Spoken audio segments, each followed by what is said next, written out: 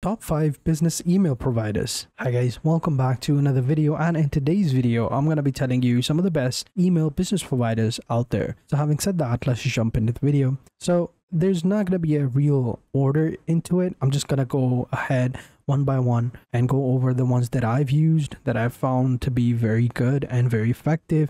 And if you're wondering why you would need a business email, well, it's because a lot of smaller businesses or agents or business owners still use default mails like Gmail or Hotmail or Yahoo. But studies and research have shown that if you have a business email, you will more likely to get responded to in emails, in businesses, in job interviews, whatever. So it's a handy tool to have, and everyone should have one or two business emails. So let's get into it. So first up, we have Google Workspace. Now, Google Workspace offers all of the tools that you would need, and they also have a very cool business email model as well. You will need a domain if you are going to go ahead and get started with a business email. No matter which service you choose, you are going to need a domain. So make sure you have it. Now, I already have an account on Google, so I'm going to try to log in. I don't know if it's still active. I haven't used it in a while, so I'm going to go ahead and get started and show you. So this is how it looks like when you first log in. So I already had an account. It's still here. I can still use it, but currently I need to go ahead and get started and get the plan again, but that's fine. Here they can see this is how it looks like. So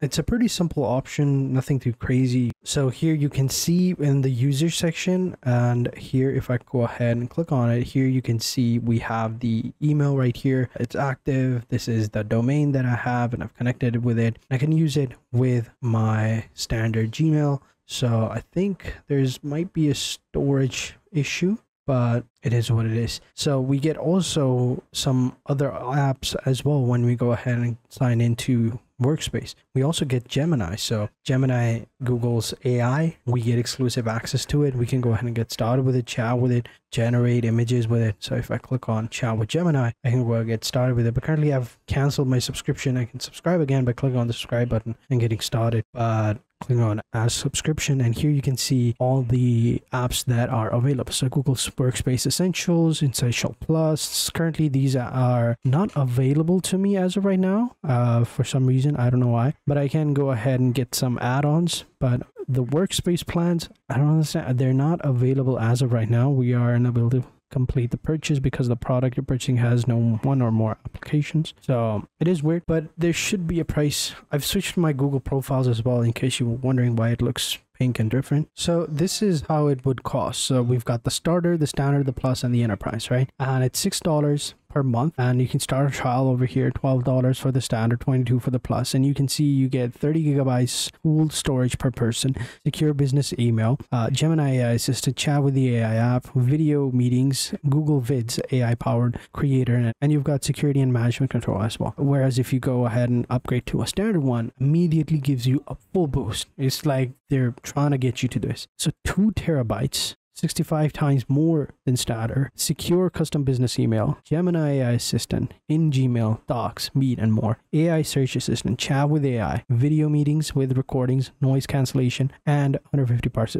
Basically, you get the gist of it. You get everything. So it's pretty cool. I've used it in the past and I highly recommend you guys use it. It works just like any other application, just gives you a bunch of different options, like, ability to go ahead and connect your domain and create your business email. Anyway, moving on, we have Outlook. So in Outlook, you can see we have Microsoft Outlook. I also have a business account over here. I can show you, although I don't know if that would work with Outlook because sometimes it's weird. Microsoft has multiple different accounts for different reasons. You can use one account for specific applications, but you can't use it for others. I don't know. I have it over here. Let me try to log in and see what happens. All right, so I'm logged in and we should be good to go. And I do have the basic plan. So here you can see, it should load up over here. It's taking some time. There we go. I do have the basic plan. It is active, so I should now be able to go ahead and log in. So over here, you can speed up your work with more apps, right? So if you click over here, you can get started with more apps, find third-party solutions, connect with more customers over here. Here you can add users. Here you have guests, everything. And here you can have setup. So here you can set up your organization, set up your work. So you can set up appointment scheduling and everything. So you get a bunch of different options within this. And you can also, of course, set up your email, which when you create an account, it'll automatically ask you to do that. So you would need a domain for that as well. And of course, you will need a plan. I already have that, so that's why I'm logged in. But for some reason, I don't see the Outlook app, even though it says right here in the basic one, it is available right here, Outlook, apps and services included. And here you can get the custom business email. So I do have that. Yet when I go ahead and log in, for some reason, I can't seem to log in. I don't know, it's so confusing. Like here you can see Outlook, right? And if I try to sign in, it should automatically detect. Maybe if I try to log in the Windows application, that might work. Let me try that as well, just in case. Yeah, so it's not working even on the app. It says that I can't log in with my business account or my work account or school account. So it's totally weird. I can log in with the 365 app. I can go into office.com and I can log into that. And that's what I'm using over here. I can log into the Microsoft account. I can see everything over here. I can see this is the main hub. This is where I can see everything about my account, my role, my marketplace, my apps, my Copilot. Everything is available over here. Yet whenever I try to log in into Outlook, it doesn't work. I don't understand. It's weird. Maybe I need to go ahead and set everything up over here. I wanted to show you guys because I do have the account. I just renewed the subscription as well, so that should not be an issue as well. But I don't know, maybe it's weird. I don't know, even though it says right here in the plan that it is available. Outlook right here, Outlook right here, Outlook here, Outlook here. So it's available. I do have the basic one, but I saw you can get the custom email, which I have, and you can use Outlook. You also get Copilot, yet I don't understand the issue. It just can't sign in. Even in the help section, it says right here, they're saying that if you can sign in with your work account, if not, this issue should be related to your account, right? But I can log in into my account. You can see right here, it takes me right here into the M35 Copilot where I can create agents and everything. Okay, so analyzing this error, it says that there's an error with my license. It says that I don't have the correct license or an expired license, but everything else is working. And here we can see in this section right here, where did the billing go? In the product section, active, expired, disabled, right?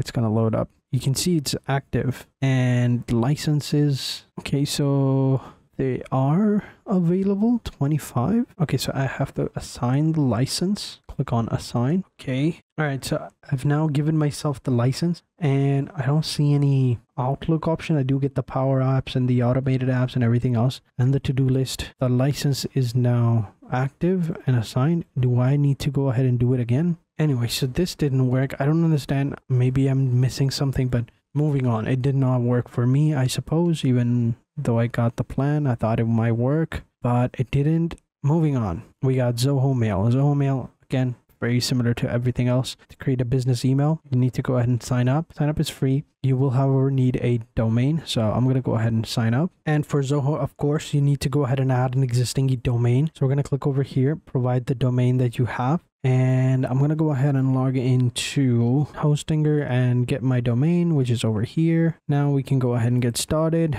And industry type, I would say that tech. Click on add now. And we're going to go ahead and set up everything. So pretty cool. Your domain is added successfully. Now let's go ahead and verify the domain. Now we're going to add the DNS records and stuff like that, right? So this is it. So here, all you got to do is add a text document. All right. You've got a bunch of different options. This is the one that's recommended. You can add a CNAME record and everything. So we have identified your manager is Hostinger. Log into your Hostinger DNS engine. Now add a TXT record. Copy paste the TXT value over here. You can see. So we're going to go into the domain section. Click on manage or click over here. Or just simply go into manage, and underneath manage you'll find DNS records. Click on the TXT record. This is going to be the name. Here is the name. Leave it blank. Don't worry, you can even go ahead and add or leave it blank. This is the main option right here, the text value, and you may wait for 30 minutes to 1 day. So this is, you got to go ahead and set for time to load. So I'll just go with 300.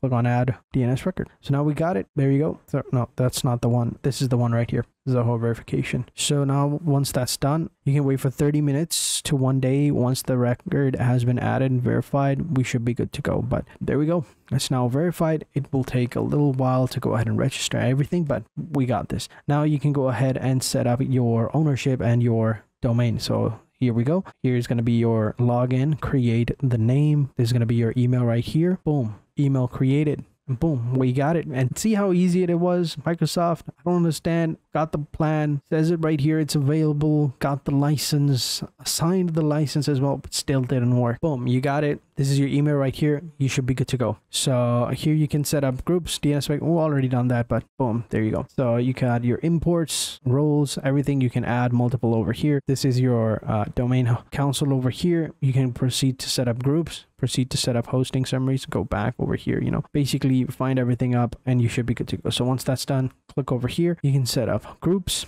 I don't have a group, nor do I want to, so I'll just skip this and proceed to DNS mapping. And these are all the records that you need to go ahead and add. And okay, you can see right here we have identified your hosting account. Now add the records following DNS. Once you verify the domain, you'll be good to go. We've already done most of them. You can verify them over here. Priorities are available right here, so make sure you do all of this. Then you have email migration, where you will go ahead and get all of your emails from your other services that you're using, migrate them over here, download the app, and you're all set. Boom.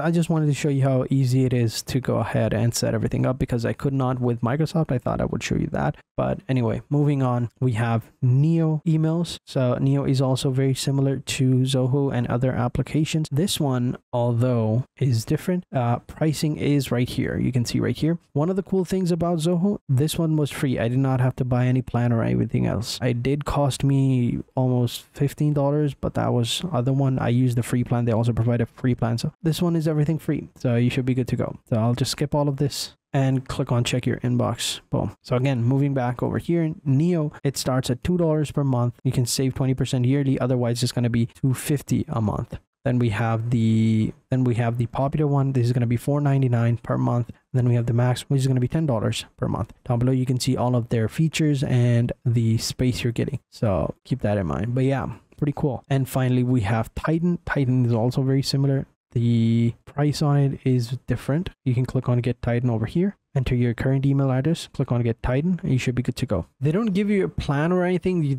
If you want to become a Titan, well, of course, you're going to have to fill out this form, and then they'll get back to you later on. But yeah, that's why I couldn't show you. But yeah, these were some of the best ones out there. I recommend going with Google first, since it's easy. It's simple to set up and everything. And then I would say if you want a quick business email and you don't want to pay $15, $16, $20, go with Zoho. They have a free plan available, and you should go ahead and set that up as well. And once that's done, if not this, then I guess you can go with Microsoft, but make sure you purchase the correct plan. But even though it says right here, I don't know what happened with that. But yeah, thank you guys for watching, and I hope you guys enjoyed this video. Until next time, take care and goodbye.